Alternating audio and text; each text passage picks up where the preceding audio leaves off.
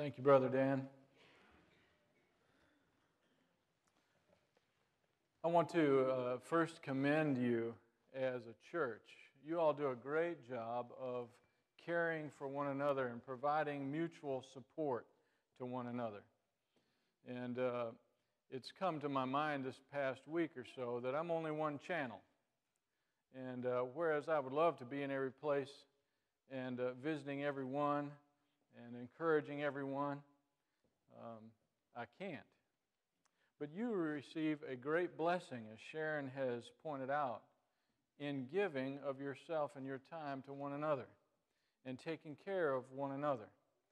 And so I want to commend you on that because this church really does well in that area. And so give yourselves and God a praise. This morning we want to talk a little bit about the resurrection. Not specifically as a topic, but the resurrection drives our mission. It drives what we do. The resurrection drives our method, because our method it has to be following our representative Christ, or we're probably not going to be as effective. And of course, our message. Our message is Jesus is risen, isn't it? And Jesus is coming back. Can you say amen?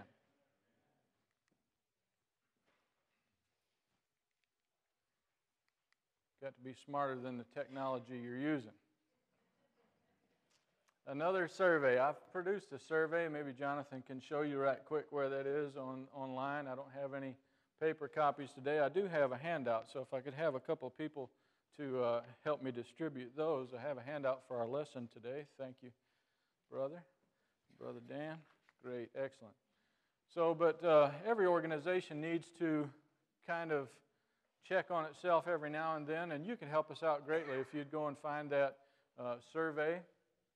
And I know you're survey tired. Everywhere you go today, they ask you for a survey, but it's because as an organization, we're always starving for information. How effective are we? Are we reaching who we're trying to reach? Is our message as clear as we think it is? And this is because we're awful proud of ourselves, right? And so we oftentimes think we're a little better than we are. What I would just encourage you is to put real facts in there, right? A lot of times especially if we have a beef, right, we use a lot of words that end in ly to try and reinforce our point, right? And those words really do not project a lot of useful information. They're generally well-based on opinion. So, but please, if you see something that's going well that you want to comment on and appreciate somebody for, or if you see an area in which we can improve, that's what we're all about. Amen? So, as you're turning in your Bibles now to Luke chapter 9, we're going to go through this very well together this morning. Luke chapter 9, and beginning in verse 1, I'm just going to read 1 through 6, and then 10 and 11, and then we'll contemplate on it just a little bit. I'm reading from the New American Standard Version, and you can follow me along in your Bible or your Bible app there. The Bible says, "And he, Jesus, called the 12 together, and gave them power and authority over all the demons, and to heal diseases. And he sent them out to proclaim the kingdom of God and to perform healing. And he said to them, 'Take nothing for your journey, neither a staff, nor a bag, nor bread, nor money, and do not even have 2 tunics apiece. Whatever house you enter, stay there until you leave that city. And as for those who do not receive you, as you go out from that city, shake the dust off your feet as a testimony against them.'" And verse 10, "When the apostles returned, they gave an account to him of all that they had done. Taking them with him, he withdrew by himself to a city called Bethsaida." Interestingly enough, almost probably half a dozen of the apostles were from that city. Peter and Andrew, James and John, probably Philip and Nathaniel, all from Bethsaida. So this was a familiar place that they're retreating to. In verse 11, but the crowds were aware of this and followed him, and welcoming them, he began speaking to them about the kingdom of God and curing those who had need of healing. There's some very interesting and powerful information in the first 3 verses of chapter 9. First of all, I want to invite you to come back where Jesus is there with his disciples 2,000 years ago. Can you do that with me this morning? Let's just imagine ourselves in this little village with Jesus right here, and we're with the 12. Isn't that a special place to be? Amen. So that's the word that's used here. It's not just to call, like I would call Elizabeth, hey Elizabeth, right? But it's a compound word. It means come here, Elizabeth, or come here, the 12. And so he's calling them together around him. Notice that Jesus is in the middle. And we're seated right around him this morning as we begin to hear his words. He gave them power and authority over all demons and to heal all diseases. What is the meaning of Jesus calling is your first question there. The meaning is Jesus called together his disciples to assemble together to himself. That's the whole purpose of why we're here this morning. Jesus has called us, and we're all here together. Can you say amen? Amen. All right, you got to stay with me this morning. What is the significance of the 12? You know, sometimes we raise this to a higher level than it really needs to be. The 12 is simply a representative of the church. It's a symbolic number. Let's go back to several thousand years more and imagine now that we're out in the desert of Sinai and we've just escaped Egypt through the Red Sea. Whew. Hallelujah. And we're formed into 12 tribes in our camp, and right in the center of the camp, what's there? Not yet, they hadn't built it. It was a trick question, I'm sorry. But yes, eventually they would organize their camp so that the sanctuary was right in the center. But how many tribes were there? Another trick question. There were 13. One of them was priests and served the other 12. All right? But the point is, none of those sons of Jacob were there, right? Judah and Reuben and Simeon and so on, they weren't there, right? They have been dead more than 400 years. So it's a symbolic number, 12. It represents God's people. And the good news of that is, in your number 2 there, this includes me. This includes me. It includes you. It's all God's people. So 12 is just a representative number, and we'll get to the apostles in just a moment. Number 3, what 2 things did Jesus give? Verse 1 and 2. Power and authority. I heard it, somebody said it. Power and authority. Jesus qualified and authorized. This is from Jamieson Fawcett's commentary. Jesus qualified, gave them power, and authorized, he gave them authority. Go in my name. And do you see the multiplication that's going on here? Just like the pastor, Jesus could only be in one place. And so he said, I need to multiply this thing because we've got a lot of work to do. So I'll empower you to go represent me. You see how it works? Isn't that amazing? God always works this way. He doesn't intend for us to work alone. He intends for us to do our own work, but he doesn't intend for us to work alone. So he's given them power and authority. And what did he give them power and authority over? All demons and all diseases. Is that a lot of power? That's a lot of power. And I want you to know that power is available to you here this morning. It's available to you watching online. And we're going to unpackage this a little bit.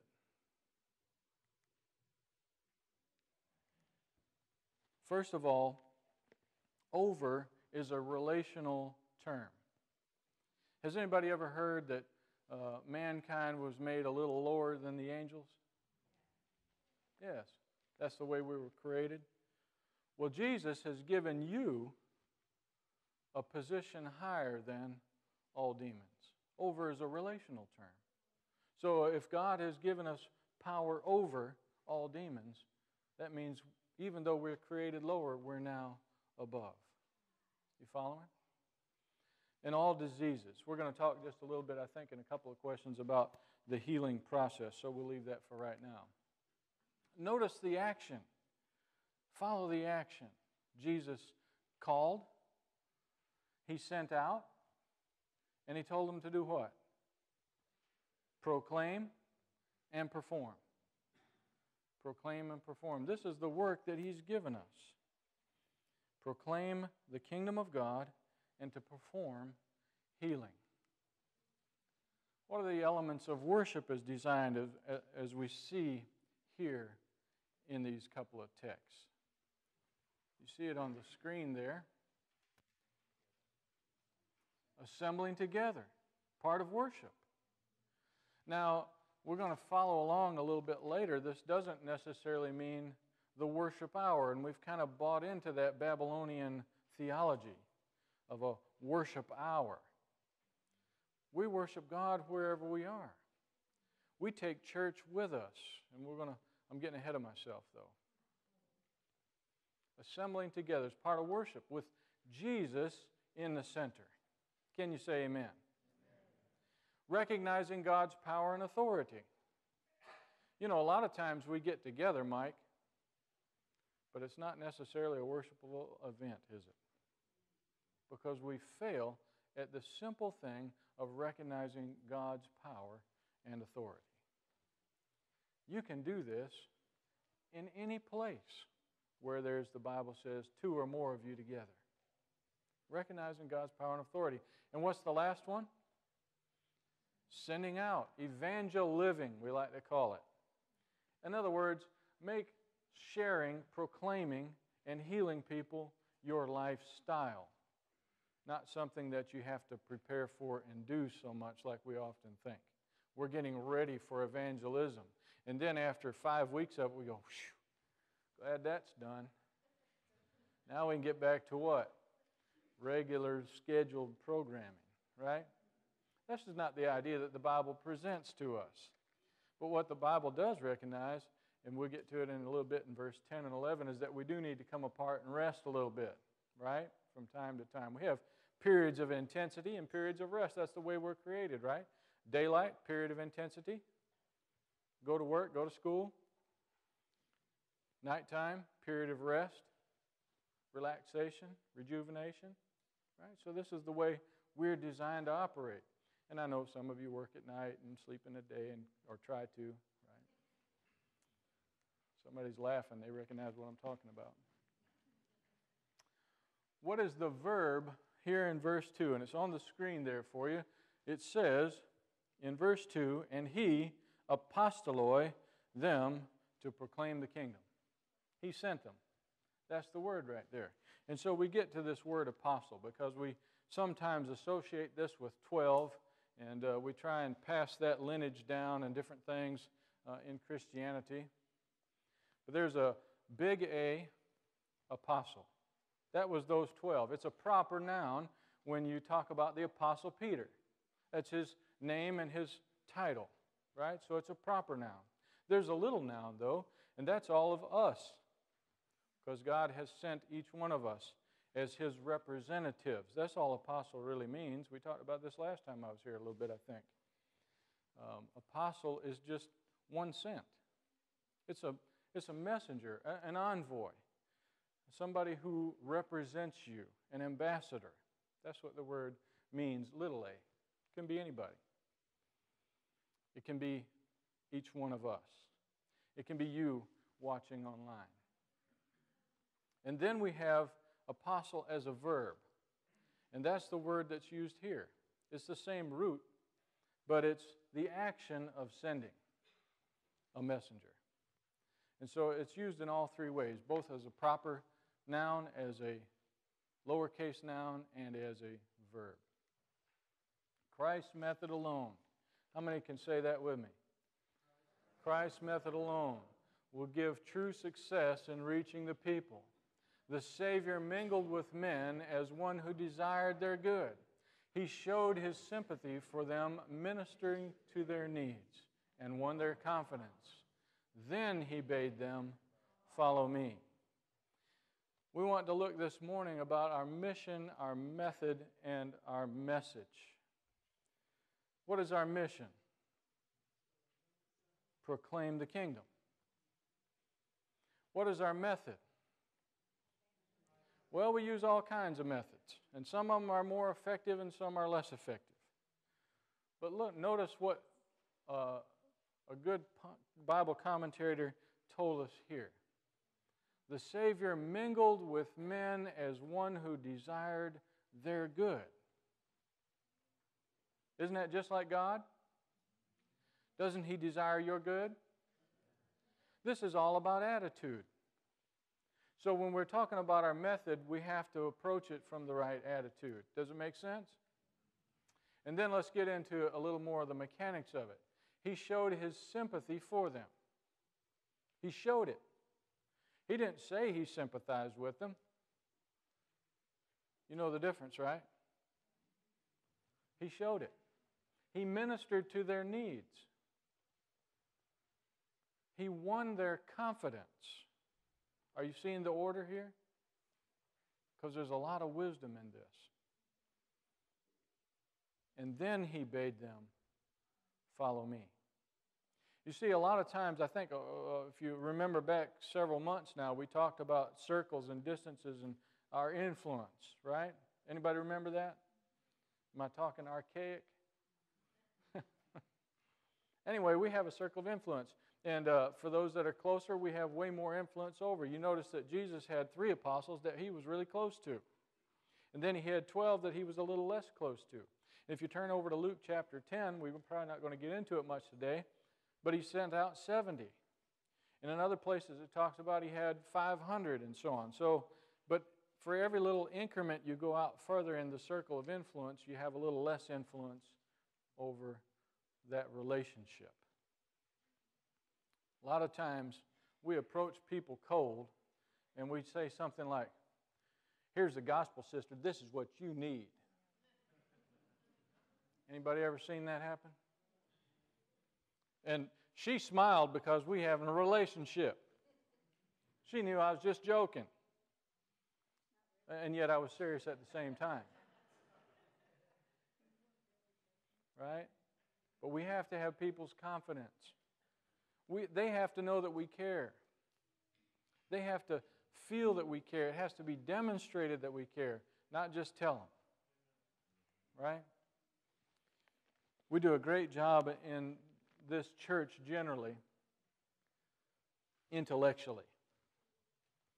We don't score so well relationally, spiritually, matters of the heart.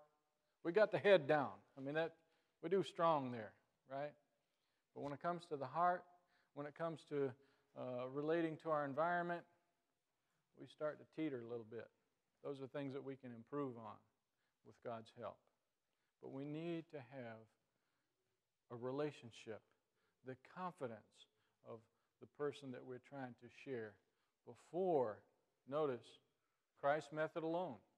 True success. True there kind of gives an indication that there might be something that looks like success. We don't have any of that in the church today, do we? Have mercy. Well, we're going to move on. For what purpose? Why do we exist? Why did God create you?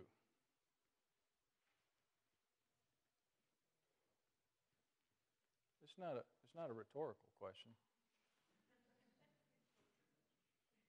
But it's good. It got your attention, didn't it? Why did God create you? to proclaim His kingdom. Notice it wasn't even for your salvation, because we have Christians around the world that kind of feel that way too. Everything revolves around their salvation. That's not God's way. Salvation's important. I don't want to be misunderstood. But God created us to proclaim His praise.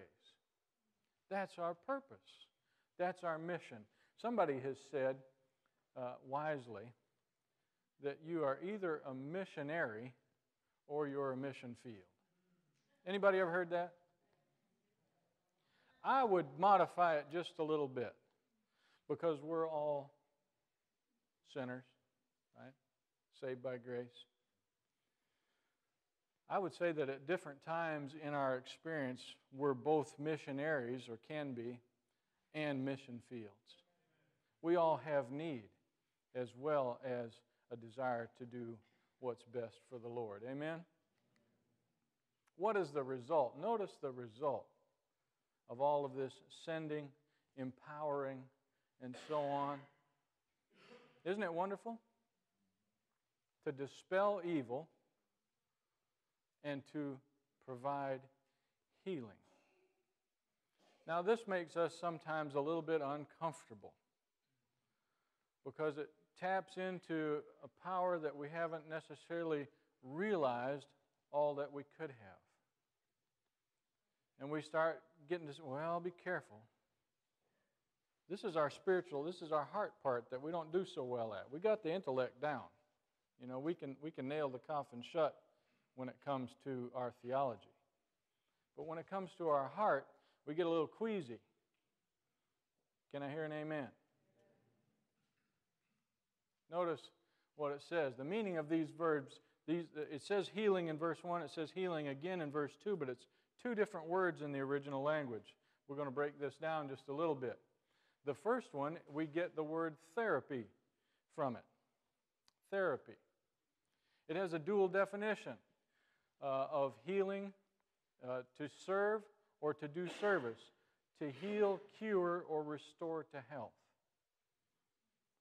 To heal, cure, or restore to health, but to serve or to do service. So this is a word that shows us that everything doesn't always have to happen at one point in time. You know, we read through the Bible and we say, well, Jesus, you know, raised up somebody, stretched out a man's arm that was all withered and so on, and healed a woman that had been sick for 12 years, raised up a man that had been lying for 38 years, and just in a moment they stood up and everything vibrant again. And we get the idea that this is what the Bible means about healing. But it's not just that. It includes the process of healing. It includes the binding up of the wound. It includes the changing of the dressing. It includes anything that aids the body in its natural healing powers that God has given us. Amen. That was weak, but we'll take it. All right. Note, the word therapy carries with it the literal and figurative applications. Did you notice it? Literal, right now, like Jesus did, and figurative applications, including adoring God. There's a spiritual aspect in this thing. And can provide mental healing and assurance. So mental stability. Did you realize that just by reading the Bible, you can stabilize your mental state? Is that awesome? What a wonderful God we serve, and what a wonderful way He's designed this so that we can actually reduce our stress, Sharon, just by sitting down with God's Word. A different word for healing is used in verse 2. It has a broader definition. It just simply means to cure, to heal, to make whole. Notice these, though. It gets kind of technical. Free from errors and sins. I told you it has a spiritual aspect. It's not just about our physical body. To bring about one's salvation after you've won their confidence. We need to be seeking those who don't realize, don't recognize, aren't sure that they have salvation. Maybe sometimes aren't even sure they want salvation. You know, we sit around church here and we kind of think everybody thinks like us and it's all warm and fuzzy. There's a whole world out there that's post-Christian in its thinking. I talked to one the other day over in Walmart in Wilson. You know what she told me? The first thing she told me, I'm Baptist. Okay, that means one thing to me. Then she proceeded to tell me that, well, we don't need to go to church. I asked her if she was going to church for a resurrection, ceremony. No, we don't need to go to church, As a matter of fact, people that go to church are less good than people that stay home and worship by themselves. Post-Christian thinking, no matter what label you call yourself. And so there's a whole world out there that the devil has programmed another way. And we need to be careful how we show them that we care about them. I didn't tell her, well, sister, you are wrong. And you need to pull that thing out your nose. Didn't go there, right? We have to show people that we care before we tell them how we believe we should behave. Isn't it true? This is a holistic approach to Christian service, seeking the well-being of those from here. In other words, away, outside of church. Notice the method of Jesus is not sit and wait and pray and hope for them to come to the temple, but to combine prayer and worship with going into the towns, into the villages and homes to serve, bind up wounds, relieve suffering, mend the brokenhearted. Does this sound familiar? This sounds very much like the method Jesus had been demonstrating to his learners. Incidentally, that's the word for disciple, learners. We're all learners, right? There's one master. We're all servants. There's one teacher. We're all learners, right? You got that? Sounds very much like the method Jesus had been demonstrating to his learners for the last several months. Remember, we're around Jesus with the 12 this morning in our minds. Notice Jesus in his sermon to his hometown of Nazareth, and Isaiah read these words. The Spirit of the Lord God is upon me, because the Lord has anointed me to bring good news to the afflicted. He has sent me to bind up the brokenhearted, to proclaim liberty to captives and freedom to prisoners, to proclaim the favorable year of the Lord. This is what our message is. And Jesus' method is the way that we have to reach people. Because if we don't have our mission and our method and our message in sync, the mission will fail. If we don't use the proper method, it's going to be less effective. If we don't use the right message, it doesn't matter what our methodology is. You follow what I'm saying? What's the point of verse 3? Take nothing for your journey, neither a staff, nor a bag, nor bread, nor money, and do not even have 2 tunics apiece. What's the point?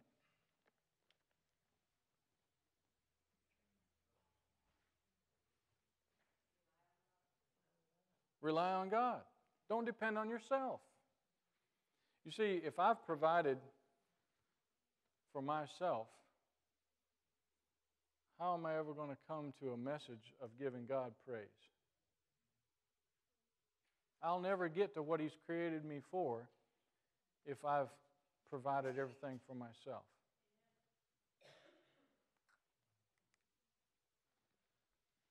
Notice, again, the methodology. Whatever house you enter, stay there. How many of you have a house this morning? Let's bring it back to 2016. How many of you have a house? Do you intend to stay there until you leave that city? All right. And when you leave here this morning, you're going to take church with you, right? To your house. You see, we get all wrapped around in our minds that church is the worship hour. Where did we get that from? Anybody ever remember a program years ago called the Power Hour? Right? And we've adopted some of this thinking. But David says, I have the Lord always in my presence. In another psalm it says, where can I go to get away from you? If I go to the bottom of the sea, you're there. If I go to heights of heaven, you're there. If I go east or west, you're there. Where can I go? God is always with us. And so, because church is just a gathering of God's people, then wherever there's two of us together praising God, their church is. Amen. If fewer words of human wisdom and more of the words of Christ were spoken, if there were fewer sermons, have mercy, and more social meetings, we would find a different atmosphere pervade our churches and our camp meetings. Seasons of prayer should be held for the outpouring of the Holy Spirit. Why? Because we can't have that over relationship if we don't have an upper relationship. Does it make sense?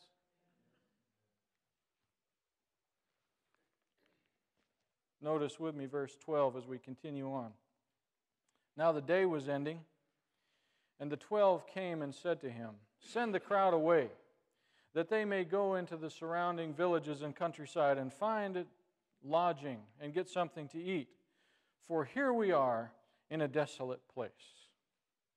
But he said to them, "You give them something to eat."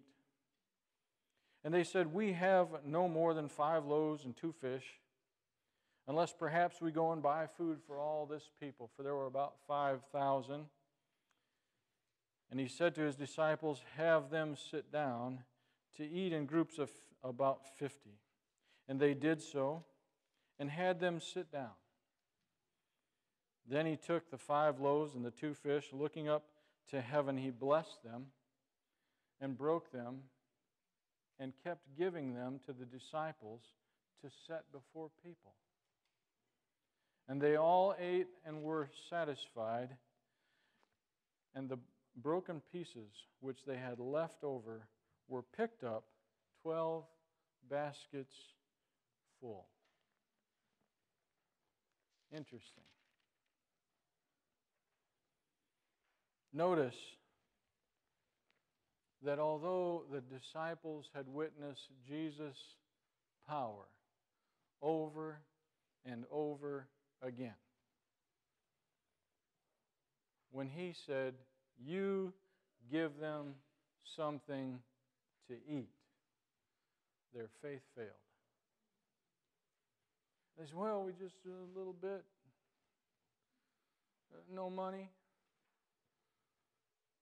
The village wouldn't have enough, even if we went to Clayton. Kroger would be sold out." You don't have Kroger here. What is it, Food Line? Food Line would be sold out. That whole wall of bread there, that whole aisle, wouldn't be enough to feed all these people. We're not like that today, are we? You give them something to eat. We want to talk now about Sharon's illustration for the adults that the children got to listen in on. You give them something to eat. In order to give, we have to receive. That's the assembling together.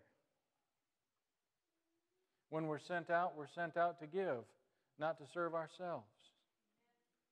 As we give, we're empowered to receive more. As we receive more, we're empowered to give more. This gets into the parable of the talents, which is not our topic today.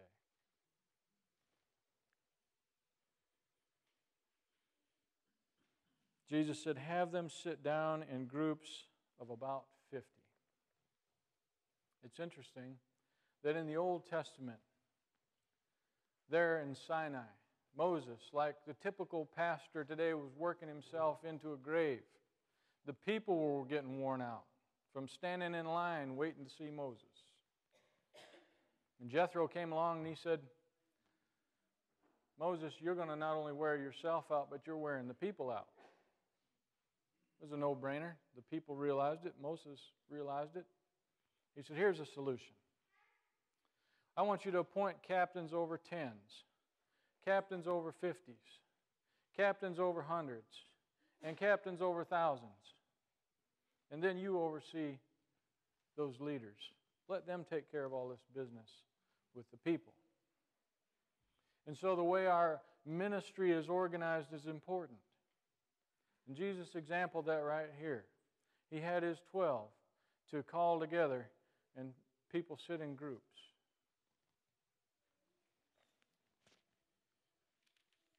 God never intended for one of us to do it all. We're a team. We minister together. And what a privilege it is to be on this team here at Little Creek Fellowship. Boy, that should have brought the house down, Dan. I'm disappointed. I practiced that all week, too, I want you to know. But notice this. We're talking about reaching people. Notice what it says. Verse 17. They all ate and were satisfied, and the broken pieces which they had left over were picked up, 12 baskets full. Do you realize that a Bible commentator says that this very crowd, you can read it in the next couple of chapters, followed Jesus the next day. And Jesus had to tell them, you didn't come because you wanted living word. You didn't come because you wanted to worship God. You came because you got the day off and you were fed. Same people. You know what else it tells me? Judas had a basket full. We serve an incredibly gracious God. Don't miss that point this morning. Because when we go out and we see others, we get judgmental without even realizing it is going through our mind. Isn't it true? But Jesus here fed people that He knew were not going to receive Him. Probably some of the same ones that plotted for His death and shouted, "Crucify Him." But He fed them. He gave them opportunity. And of course, Judas, there ministering with the other 12, picked up a basket full too. And in my selfish, manly heart, I like to think that maybe his basket wasn't quite as full. But that's not what the text says. It says that Judas received the same blessing that the other 11 did. When the question comes home to your heart, whence shall we buy bread that these may eat? Let not your answer be the response of unbelief. But what said Christ? Make the men sit down. And He fed them there. So when you are surrounded by souls in need, know that Christ is there. Commune with Him. Bring your barley loaves and fish to Jesus. If the work be of God, He Himself will provide the means for its accomplishment. As you have freely received, freely give. He will reward honest, simple reliance upon Him. If we go to the source of all strength with our hands of faith outstretched to receive, we shall be sustained in the work, even under the most forbidding circumstances, and shall be enabled to give to others the bread of life. Our problem today is not that we don't have opportunity. Our problem today is we don't use the right method. We don't look for the opportunity. And we don't capitalize on it when it's right in front of us. Have you received the bread of life? Will you impart it to others? Will you expect in your mind, asking and pleading for the Holy Spirit to fill you with a renewed vision of the message of the good news of the resurrected Savior? Will you employ His message, whereby you draw close to people intentionally in order to seek their good, and after you've fed them, seek to give them the ultimate good?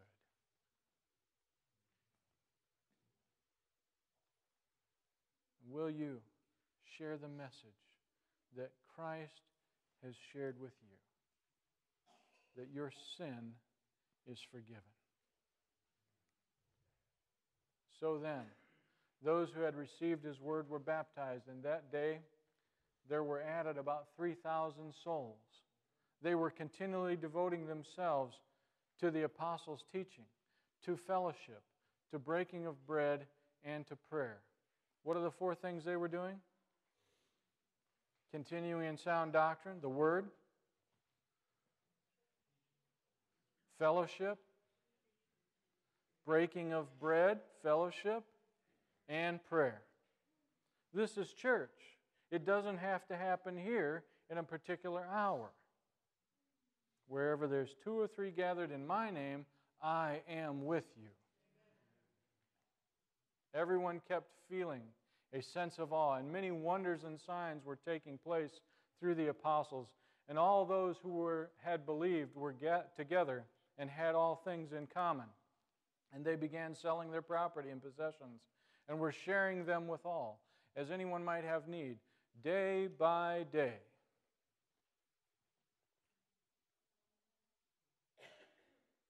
Did you get it? Not Saturday only? Not Sunday only? Day by day.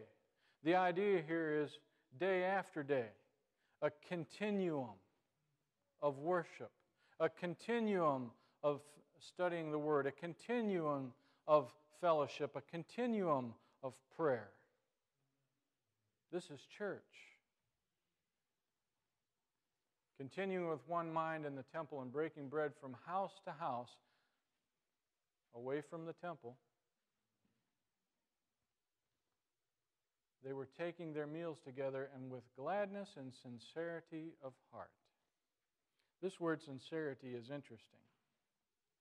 It's a compound word. It's the only time in the Bible that it's used.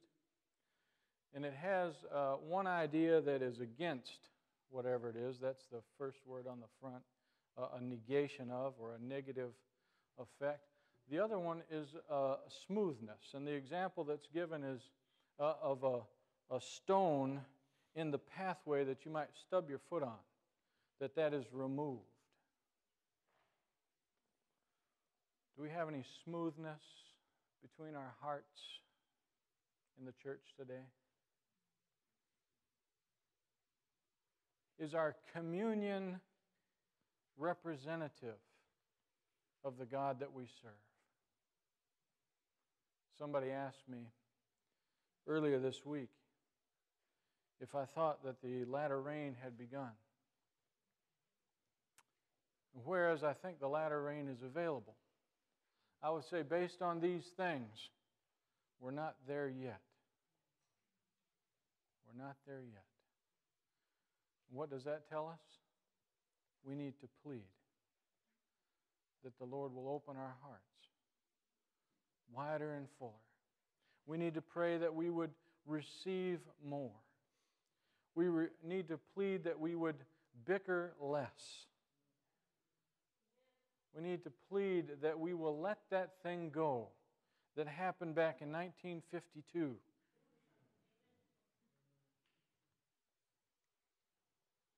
Notice what the result is. Interestingly enough, I'll just mention here, you can jot it down. This study is based on Luke 9, 10, and 11, and Desire of Ages 39 through 42. So if you want some extra reading this week, that's where you'll be able to enrich this study. Luke 10 and verse 20. What is the result? Here in Johnston County, if we employ God's method and God's message. Read it with me there on the screen. Rejoice that your names are written in heaven.